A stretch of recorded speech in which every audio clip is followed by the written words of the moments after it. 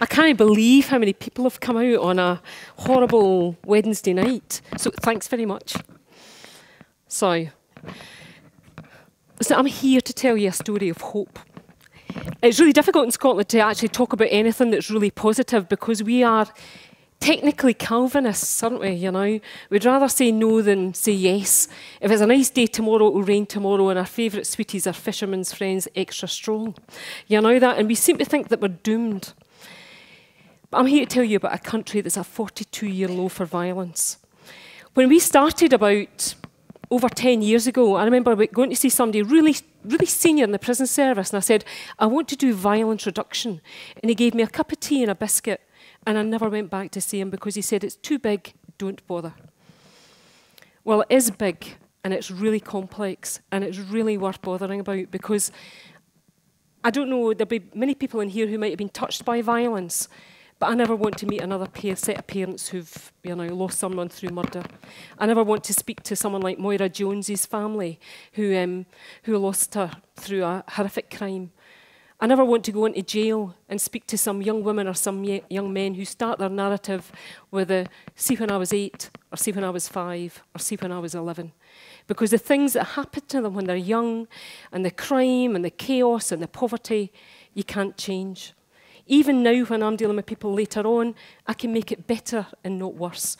But I can't undo 20 years of chaos. I can just try and ameliorate it. So I'm going to talk. Actually, I had this slide up this morning on my computer, and my husband said, oh my God, I can't believe you get invited anywhere. You're the most depressing person I know. And he said, and it's surprising, he said, that anybody's married you, including me. So, but I'm going to sort of have a canter through this. I've only got 15 minutes, so if this is a bit glib, you can ask me any questions later on. Firstly, we're allowed to argue about this. You can disagree with anything that I say as long as you come up with an alternative way of doing stuff. And secondly, I'm not going to talk about many stats because I genuinely believe this. If you torture them enough, they'll confess to anything. And I've been in the police a very long time and I'm an expert at it. So I'm not going to talk about much. So this is actually what's happening. I've not got any figures down there, but crime is coming down. Absolutely. And you would expect demand to be coming down as well. But it's not. It's going up. And you'd expect our prison population, because crime is coming down, to have gone down as well. And generally, it's remained the same, although our young offenders population has gone down quite dramatically. And it's a testament to some of the work that's gone on there, that they've managed to prevent young people coming into the criminal justice system.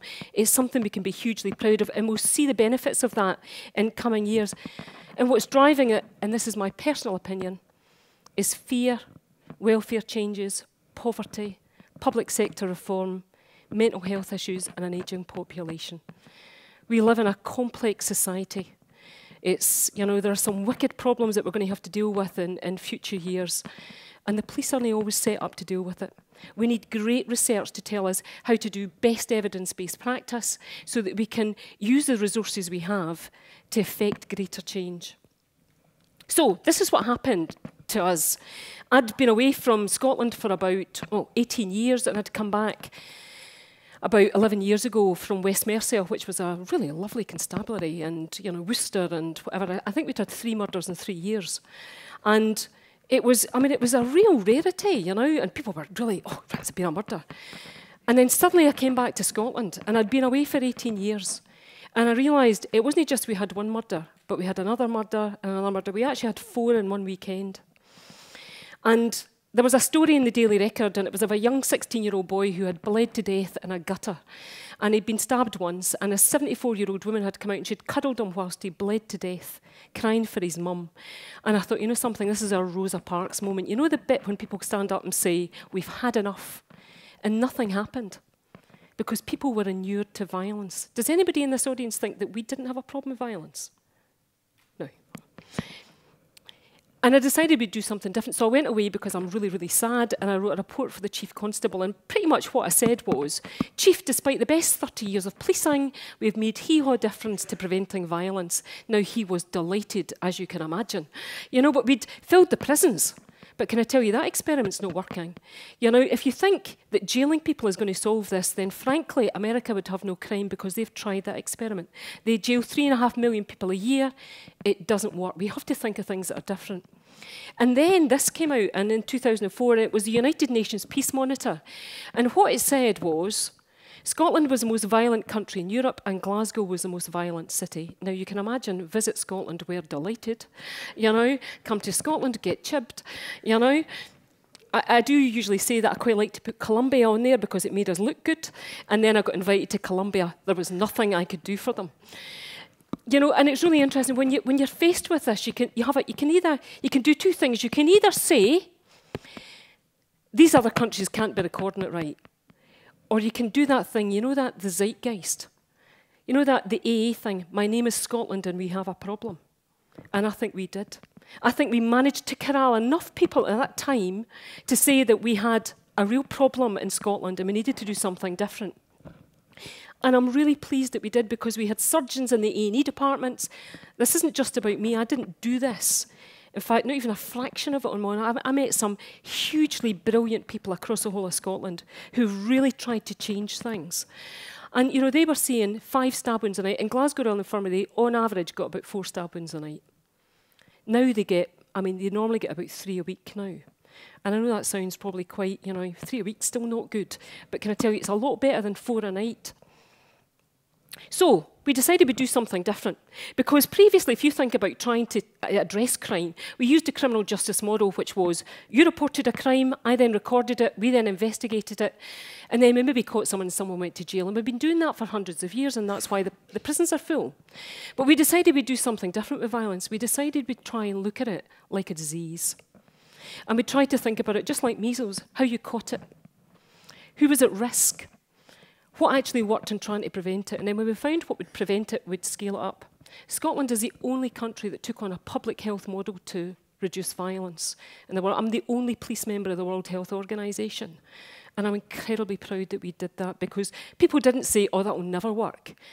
They actually thought, let's try something different because what we've done's not worked. So this is what it is. This is public health in a nutshell. Surveillance. First, find out what you don't know. Secondly, identify your risk and protective factors and get some research. And that's why we need people like yourselves who give me some of the evidence base to then decide what I'm going to do. And then develop interventions. And sometimes you need to invent them. And you also sometimes have to fail. I have failed spectacularly at things. I've got a whole lecture I do in failure. I quite like it. It appeals to my Calvinist thing. And then what you do is you scale it up. So that's public health, and that's what we did. And surveillance was really important because that line across the bottom was pretty much all our violence levels, our violent crime levels, the stuff that we recorded in the police. And then what I said to the A&E consultants, could you just count the amount of people who are coming in as a result of violence? And this was a real figure. So when the chief constable was standing up and saying crime is up 2%, down 3%, up 5%, down 6%, frankly, it made no difference. Because there was a whole section of the community out there who were thinking one or two things. You're either a liar or you don't know what's happening. Because there was a whole range of people who didn't want to report crime for a whole range of reasons. Sometimes they were a victim, sometimes they were an offender, sometimes they didn't trust the police. There was a whole range of reasons. I don't commit violence, I don't think. But we needed to flush it out, and we actually needed to try and get people to increase the amount that we knew about, because otherwise we couldn't deal with it, because that's like, we were deploying police officers based on 30% of the jigsaw puzzle. So it was impossible. So surveillance was really important. And then we started to look at, what do you do then? So we started to look at the teachable moments when we could start to affect change. Now, the teachable moments for you will be tomorrow when you decide you're never going to a public lecture, because that was dead boring. Or you'll wake up on a Saturday morning, you know that when you've been out at night and you've drank too much wine and you wake up and you think, I am never drinking again. That's your teachable moment. Prosecco and Di Clementi, the motivation to change. And public health says you do 4 things. You do look at primary prevention. If you really want to change something, you do primary prevention, secondary prevention, tertiary prevention, and changing social norms. Now, I'm just going to talk about a few of them really quickly because I don't have a great deal of time. First off, parenting. Kids follow their parents. Great parenting is as close as it gets to being magic without being magic. And the early years work that's going on in Scotland will reap rewards way beyond the money that's put in just now. Because I've got so many kids who don't have that good parenting model. And there's a big sort of campaign just now to start to look at a kindergarten system for kids just now up until the age of 7, where we think about play and try and develop all the skills that help us get through life without bumping into violence, because early years is where you get communication, problem solving, team working, empathy. These are all the skills that you have. They help you get through life without bumping into violence and drugs and chaos, and help you make good decisions about your life. And if you don't get it, it's really difficult later on. Because when I look at some of the adverse childhood events that some of the people that I have in their background, it's pretty overwhelming. If you have 1 or 2 of these, you might be able to survive and get through it. If you have 3 or 4 or 5, your chances of developing alcoholism, heart disease, and a whole range of other problems is hugely raised. And the people I work with have every single one of them in their background. Their lives are incredibly complex. Before they even get to school, they're dealing with a complexity that most of us don't even understand. And when we look at things like some of the early life experience, the first 2 years is when babies' brains grow and develop. And, if you're living in chaos and stress, that really affects you. And what we know is that when we've got some of these kids who are, growing up in domestic violence and addiction, and, parents have got mental health problems and there's neglect. For normal kids, if you're at rest and then you get a threat, you get the fight or flight reaction. And then you become exhausted and you recover and then you're at rest again. For the kids who are brought up in that chaotic environment, they remain at that fight or flight. Now, you will all have met these people in pubs. You know the guys that you meet in the pub and they're always in the balls of their feet? You know that? They're always in the balls of their feet, and then you bump into them and you spill their pint, and they're like, it's the big movements. Who are you looking at? What are you doing? Because they're always at that fight or flight reaction. And it's really, really difficult to try and deal with these kids in a classroom, because they become anxious, they're disengaged, they're poor learners. They have this over-preserving life brain, because if you're a kid and you're brought up in domestic violence, every time you hear the rattle of the door, you're not sure whether someone's going to come in and they're going to beat your mother. There's going to be food in the fridge. They live lives of chaos. And it's incredibly difficult. So for me, parenting has always been one of the biggest strands of the violence reduction strategy. And there's some great work now by Mark Bellis, who said that if we could reduce some of the adverse childhood events, we could reduce violence by 60% in Scotland. Early sex by 33%, heroin and crack cocaine use by 60%. When you think that violence costs about 4% of the GDP of this country, now I don't know what it is now since the recession, but it used to be about 160 billion a year. Imagine what you could spend that money on. So this is really worth doing. If you're not convinced by the moral cost of doing this, even the financial cost should start to get you thinking about why it's important that everybody takes a responsibility in this, because no one is safe until everybody is safe. We all have a responsibility to do this. This is not my responsibility. It's not a public service responsibility. It's ourselves as Scots and as community members and as family members to try and make this country the safest country in the world. But I know that lots of the kids, I can't undo lots of this stuff, but what I do know, and some of the evidence base that's coming out now, is that if we build resilience in these kids, it can help them overcome some of the challenges that they have in their background. The Swedish Children's Commissioner said to me, Karyn, what you need is dandelion children. And I was like, I don't know what dandelion children are. And she says, these are children who are brought up in really dreadful circumstances, who thrive despite the worst of circumstances. And what makes a difference to them is resilience and a good role model in their life. 60% of the households in Glasgow who are single occupancy or single parent households. I've got whole groups of young men who have grown up without any idea about what it is to be a man in 21st century Scotland. Now, I'm quite a strident feminist. Who'd have known? But I realise that you guys are really important. And there is something about masculinity and what it is to be a man that I think we need to have a conversation with, and particularly with some of our young men, because they don't know what it is to have a good relationship. They don't know what it is to deal with women in a different way, how to interact with a world without thinking that you have to, solve everything by violence. And this is tertiary prevention, because obviously we still have to deal with those who are affected. So I'm I'm just going to talk about a few things. So I'd been talking to dentists because if I punch you in the face, not that I'm likely to, the first thing you lost was your teeth. And I thought, I wonder what dentists say, you know?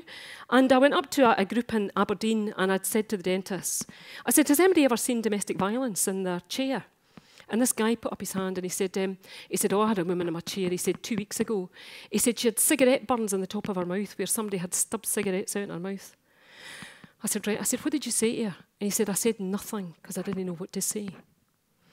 So we decided we'd train all the vets with Dr. Christine Goodall, who runs Medics Against Violence here, and we'd train them to intervene when someone came in as a result of domestic violence. You know, that this isn't an injury I would normally see in my chair. You're in a safe place. They would ask, they would document, they would refer onwards to specialists. Even if the victim didn't want to report right then, we had some of the documentation so that if she decided to do it later on, we'd have some evidence base.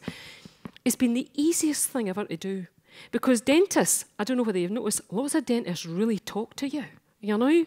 I mean, normally when your mouth is full of cotton wool, but they were ideally placed to ask people.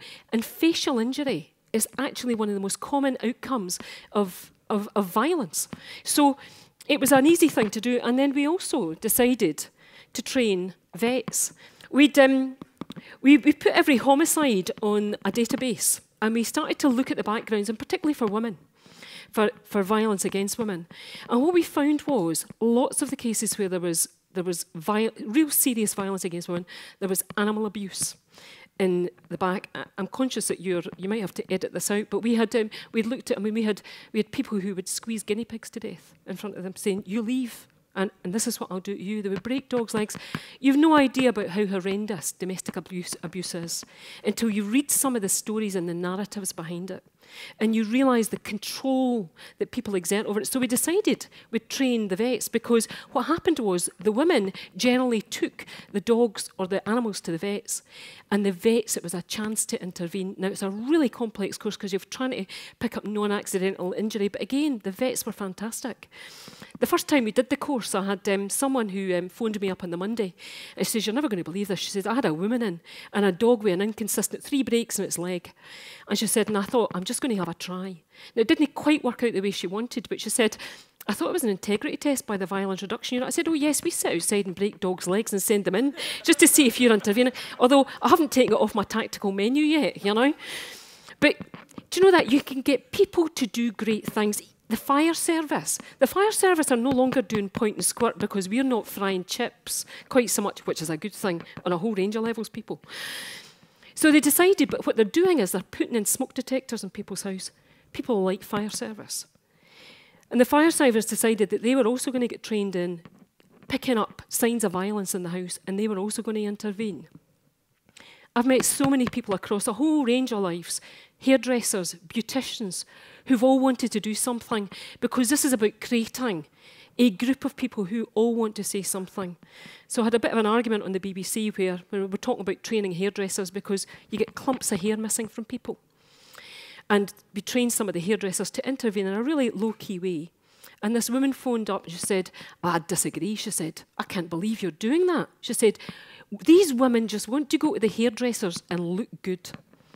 And I said, what if that's the only time someone's ever said, are you all right? You know, you don't have to put up with this. There's something else we can do here.